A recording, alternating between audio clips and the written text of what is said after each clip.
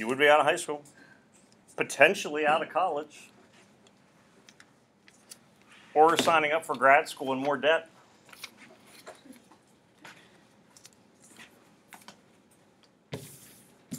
Here's what I want you to do is, number one, you're not writing an essay.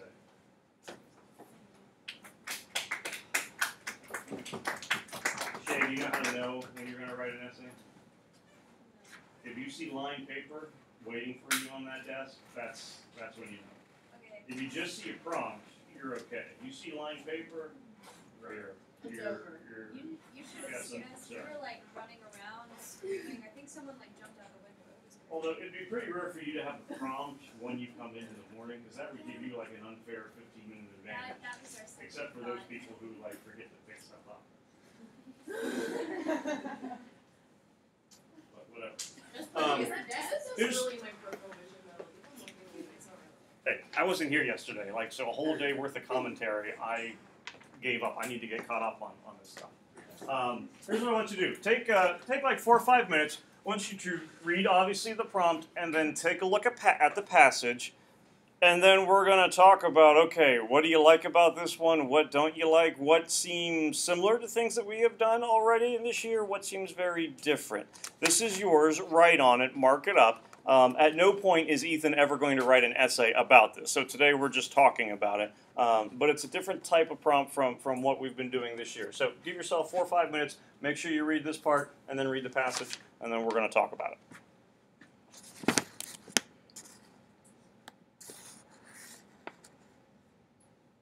All right, so what do we think of this prompt? Like it? What are you not doing? Might be the way to kind of start. Finding rhetorical devices. Is that what you like about it? Yes. That's. I'm sick of it. Don't worry, you'll have more time for that kind of stuff. All right, so big thing here is, so just because you see a passage, down here, you're not looking for rhetorical devices. Do you still need to read the passage? Absolutely, yes. But you are not looking for rhetorical devices. Shay, I guess the hard question then is, well, what are you doing? You're like defending your opinion, I guess. Yeah, that's pretty good. Important thing to look for anytime you have, oh, come on, I already calibrated you. It still isn't working. Important thing to do is always look for the verb within the prompt. Like, what is it asking you to do? So for this one, you really kind of have like 2 big options where you have to either, what can you do with Postman's assertion? You can agree or disagree. So essentially, your opinion, your argument is what you are going to be taking a look at. This type of question I refer to as a DRQ. So if I ever tell you, okay, you got a DRQ coming up, you know that that is going to be an argument-based question.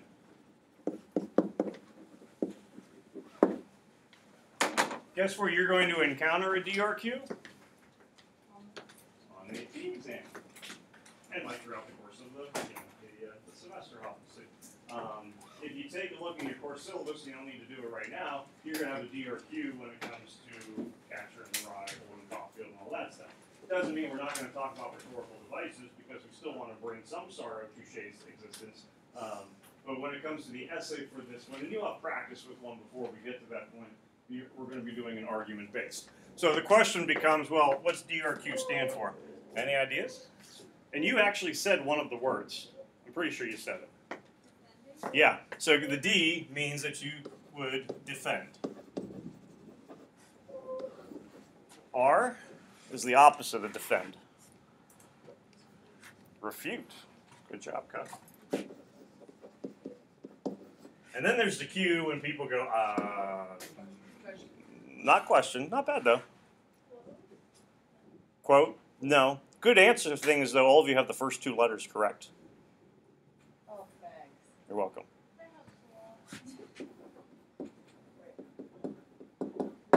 Qualify, okay? What's it mean to defend? If you're going to put in a synonym, essentially it would be to support. You're going to argue for something. If you're going to refute it, you are going to argue against it. So there would be disagreement taking place. Anyone have a definition for qualify? That's kind of like a tricky one that folks get stuck on. It's kind of like to call this music to the more valid, I guess. Yeah, I would say that would definitely be happening with this one. There's still going to be an extra little angle that's going to take place. Who's picked out their homecoming dress or attire? Morgan hasn't? No. No. This week's. Okay. Do you have like possibilities, or is this a total blank slate? Total. How are you going to make this decision? I have to go shopping. Okay. What are you going to do? Good. How long is this process going to take you? A few hours. Okay, that's what I was afraid of. So essentially, by her shopping and this taking a few hours, what are you probably going to be doing? So she is qualifying. She is going to be assessing multiple options. And for each one of those options, you're probably going to have a pro and a con list, and you're ultimately going to weigh out which one is the best. She's basically qualifying. So if you defend something, you're 100% supporting it no matter what. If you refute it, you're 100% going against it no matter what. If you're qualifying it, it's not the you can go either way, so it's up for you to decide, but you basically outline the merits of both sides of the argument, or it could be multiple sides, doesn't have to be just two. But these are the benefits, these are the drawbacks. Ultimately, this is the one that you would want to choose. The part that sometimes folks mess up when it comes to a qualification is they don't always choose the side. Here's the pros, here are the cons. So now you're better educated, and they leave it at that. You still have to make a decision. So you still make a choice, but you ultimately see the merits of both sides. So I call these questions DRQs. You could call it an argument-based question because a lot of the times defend, refute, qualify tends to be the verbiage that they use. But it's not always going to be that case, as you can see in this question. But they'll always present you with some kind of argument, and you have to decide whether you are in favor or whether you are against it. It never matters whether you defend, whether you refute, whether you qualify. They're not going to go, oh, Hannah, you should not have defended. You were meant to refute this one. How dare you? You always have the ability to choose. Every once in a while, there might be a unicorn question that will come around where it makes you qualify, because it could word it in the way of evaluate the pros and the cons, but still ultimately make a decision. The easiest way to mess this up is to read the passage and look for rhetorical devices, because then you're totally doing the wrong thing, or to never ever really take a stance. Where's your evidence coming from?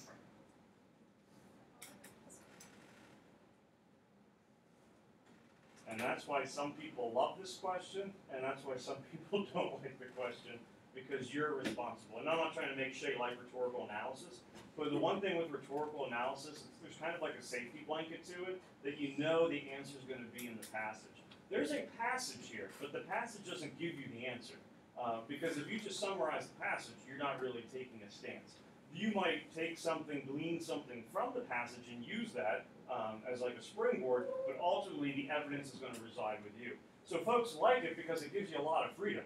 Johnny's evidence could be totally different than Alex's evidence. People also don't like it because I have to come up with real evidence, which depending upon the prompt could be a little tricky. Any questions about this? Not rhetorical devices, looking for evidence, looking for examples, looking for support, whatever kind of word you would want to go along with that. Following passage, the contemporary social critic Neil Postman contrasts George Orwell's vision of the future as expressed in the novel 1984 and that of Aldous Huxley in the novel Brave New World. Read the passage, considering Postman's assertion that Huxley's vision is more relevant today than is Orwell's, then using your own critical understanding of contemporary society as evidence, write a carefully argued essay that agrees or disagrees with Postman's assertion. Anything you like about the prompt? I mean, it pretty much directly compares them all the way through, so if you disagree, you can just kind of be like, well, this isn't actually accurate. With Huxley and Orwell? Yeah. Okay, and so all throughout the passage, those two guys are being compared, contrast. Anything scare you about Huxley and Orwell being mentioned? If you didn't read the book, you might be kind of screwed. Did you read the book? I read Animal Farm, so it's kind of close. About Brave New World. Yeah, I actually. So you did read that one. I know it. Yeah. 1984, not so much. Anyone in here besides me read 1984? I read a page. What?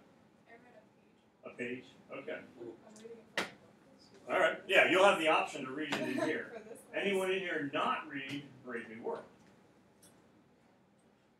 Okay. Does that matter? No. At no time on the AP exam are you being assessed on what you've read or what you have not read. Okay? In some ways, if you have read both books, no offenses, I think you could be at a disadvantage. Because what could happen that you might start using for support? Evidence from the books. Where do you have to get your evidence from per this prompt? Yes, but what's the realm? Contemporary society. So your own critical understanding of contemporary society as evidence, and it's still going to be your brain, but you have to be coming from that realm as opposed from a literary realm. I chose this question because I remember feeling flustered when I took this test question. Because what was the first thought that went through my mind in 1997? It was May 9th, 1997, by the way. It's my birthday. Yeah. Oh, well. You know, it was what it was. Crap, I haven't read either book, was the initial reaction. Which is a mistake. Not that, you know, I should have read the books, but that would have absolutely nothing to do because what does Postman do for us? Outlines what the whole entire argument pretty much is going to be. So if you come across something like this where it's talking about specific works, 1984, Brave New World, makes no difference. Take a look at what the issue is at hand. Ultimately, how would you like best summarize what the author in the article is trying to get across so far as Huxley and Orwell? What's the difference between their viewpoints for like they're like dystopian novels? Orwell says that like people from outside are gonna like inflict pain on people to make them do stuff, and then Huxley says that there's gonna be like the people do it to themselves, and they'll just like love their oppression so much. Okay, so like the more the internal, the what we love will ruin us. Here, this is going to be more fear-based, is what's going to ruin us. Here, what we love will ruin us. Who does the author, Postman, align with? Which one does he say is more relevant in contemporary society, Ethan? He's going Huxley. So his argument, and he's not really telling us examples from it, because that's going to be coming up from us, but you know, really in the closing line, and it's not always going to be this nice, neat, and simple, but in short, Orwell feared that what we hate will ruin us, Huxley feared that what we love will ruin us, and we already know that he already is aligning with Huxley. So the first decision then at that point that you have to decide is, who do you agree with? Do you agree that what we fear will ruin us, or do you think what we love will ruin us? And we're going to stay away from the both. You know, I don't want to stay away from qualifying. I want us to pick a side. Because even if you do qualify, you still have to choose one side over the other. So what do you think? Do you agree with Huxley? Do you agree with Orwell? Love, fear. I agree with Huxley. You agree with Huxley?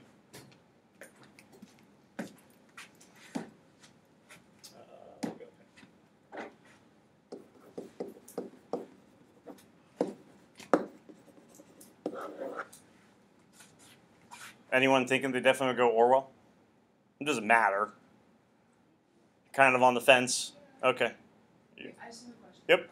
So I would disagree with Postman's assertion by thinking that Orwell's his like argument is relevant, but still think I think that Orwell's is just as relevant as his. You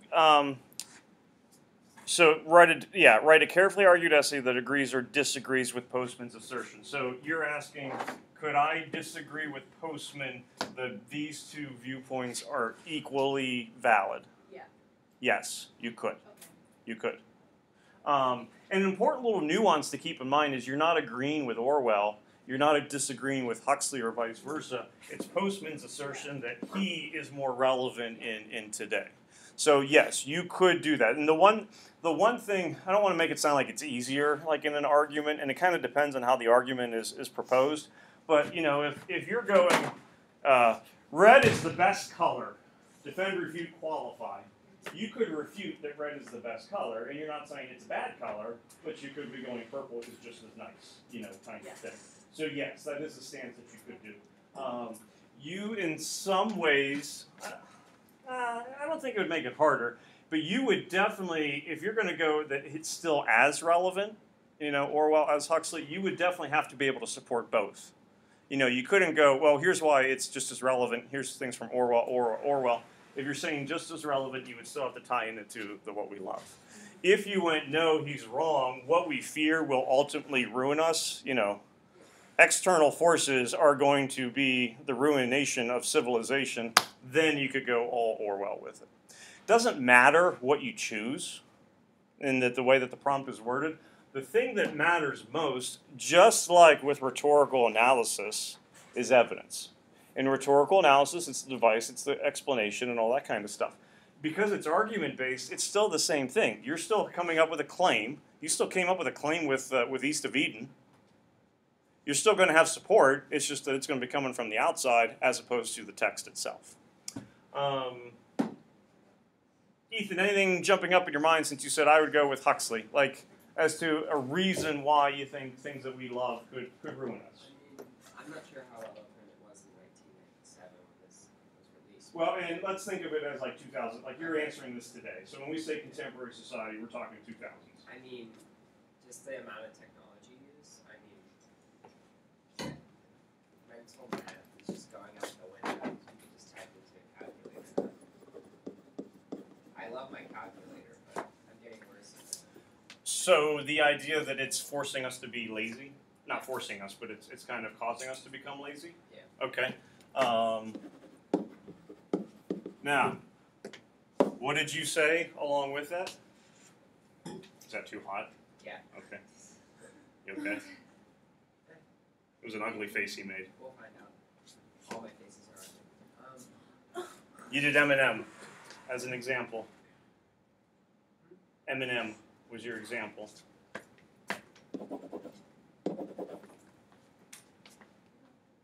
Mental math. In the sense of what can people not do as well anymore? Mental math dependency on calculators. What else? Going with that realm of technology. Because we can add other stuff, but we got a nice realm here. I mean, also with technology like Google, like, you don't really have to think, like, you don't have to think for yourself. If you're confused on your homework, you can literally probably look up the question and it will give you an answer. I mean, Google, really, part of speech is a noun, but what do we do with it now? We switch it into a verb. I'll Google it. I'll find it. I'll locate the answer. I think it was open house last year. Before open house was starting, a couple of us were English teachers were standing in the corner talking about nonsense, which is what we do. And one of the National Honor Society students, I forget who it was, but you know, the people who direct traffic was kind of standing there. And I think we were trying to figure out how old Tom Cruise is. I don't remember why, but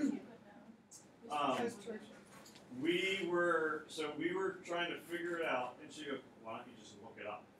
And we're like, "That's the difference between you and us. We want to try to figure it out on our own. You just simply want to look it up." But we're going, "Okay, we know he was in this movie in 1983. Therefore, we think he was maybe around 21. Maybe he was a little bit older. I bet he was born in this year. Trying to figure it out." So, you know, that idea that, hey, quick answer, yes, can get it. We have access to a whole bunch of information, facts, knowledge, but do we learn it? Do we know it? That's where it could be debatable. Do you have another one? I was going to say, like, all the abbreviations. Okay.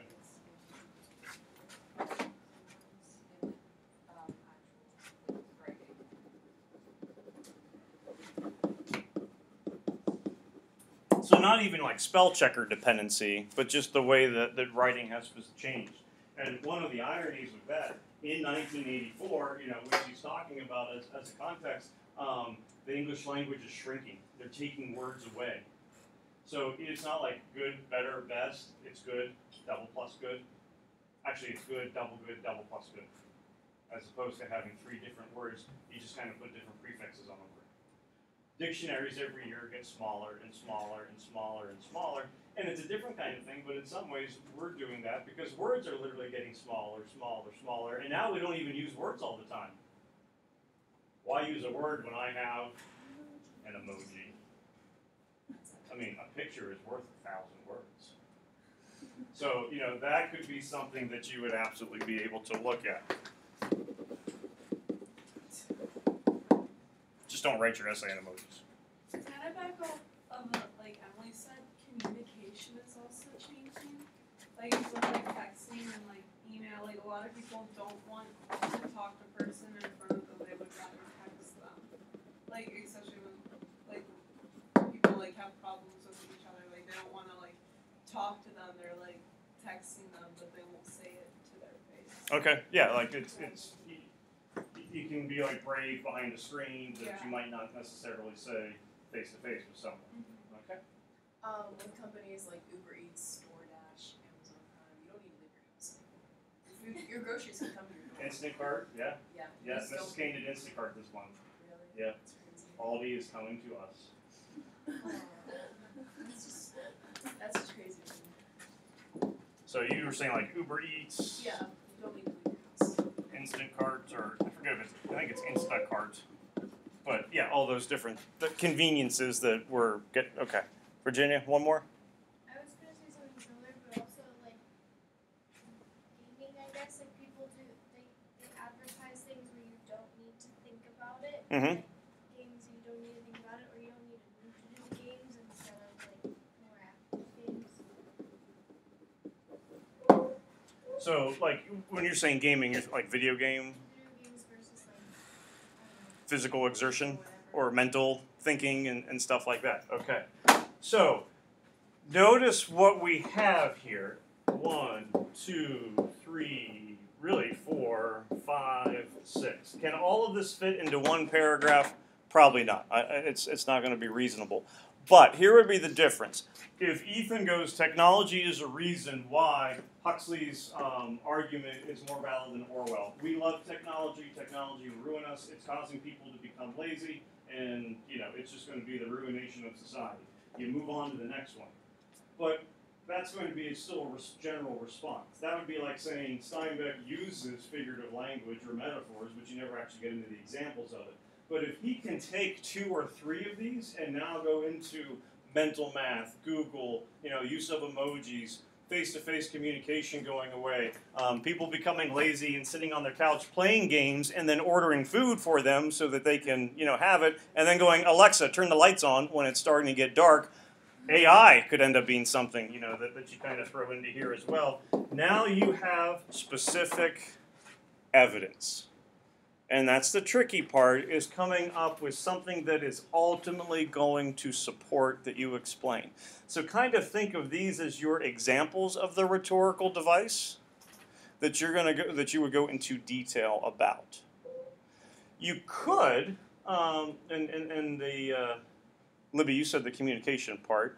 You probably could make communication a separate kind of subtopic. So technology and communication end up being, 2 things. I also think, especially with gaming being one, and you could argue cell phones in general, what kind of happens with gaming? That if it becomes too compulsive, it is an addiction. So you could have something where, say, one subtopic ends up being technology, another subtopic ends up being addiction. And it doesn't mean that it has to be technology-based, but, what is an addiction? Something that you just cannot stop doing. And at some point, not all the time, but at some point, it probably was something that you liked. Maybe you loved, but it's probably something that you liked. Video games. Super Mario Brothers was the best video game in 1988. I just love that game. Actually, Super Techno was, but that's a whole other story. And, now you're addicted to playing Fortnite or whatever the case may be. And it's not that you have to pick something that would tie into Huxley, and it's not that you would be punished for picking something that comes from Huxley. You could certainly reference Soma. You just don't want that to become the basis of the argument because you're losing that contemporary society. But if you go, the opioid crisis in today's world, or vaping is kind of like what was going on with Soma, now you have something that you could certainly work with. So, for addictions, you could certainly put video games. There could be substance abuse. What other kind of addictions people have? Alcohol.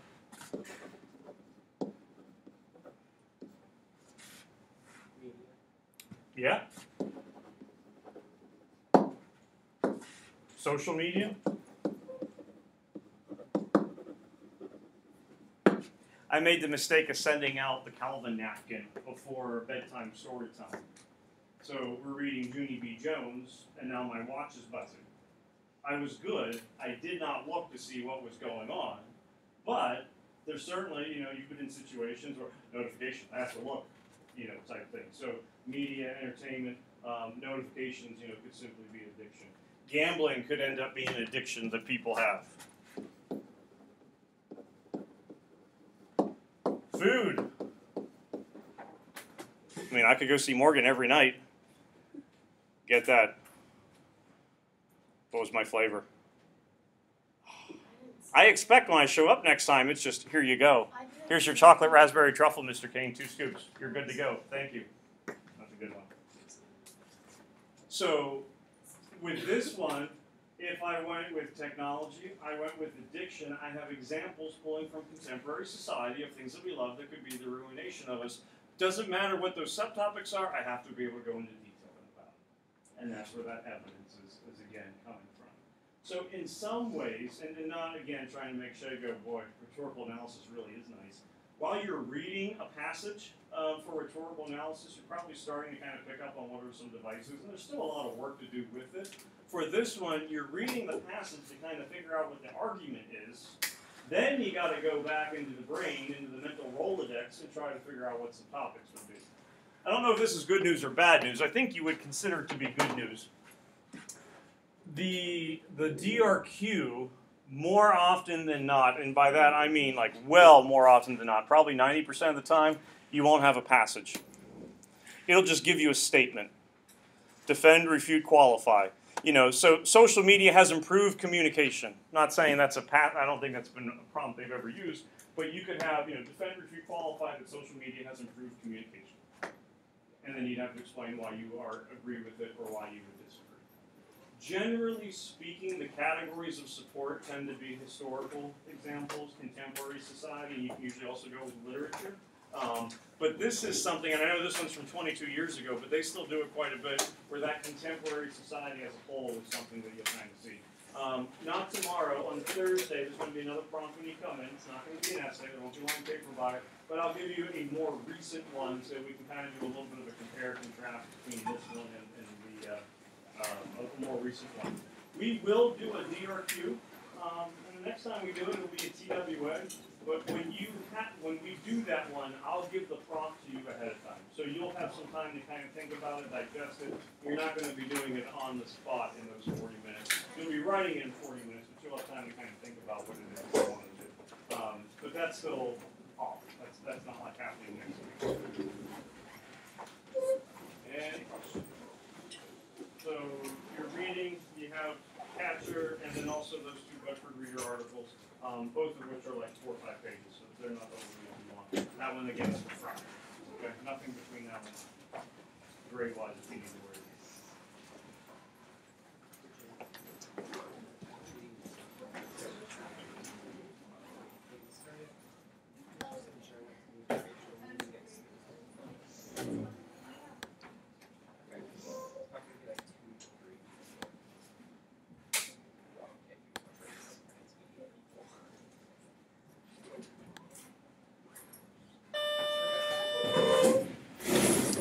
Have a good one.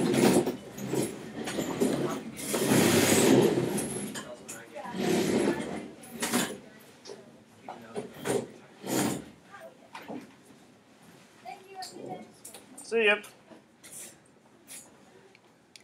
Have a good day. Her You Halo too. is still good. I What's just that? checked. Her Halo is still good. It's still good. Yeah. Have a great day. You too. Come on. Mr. Kane, have a good day. You as well.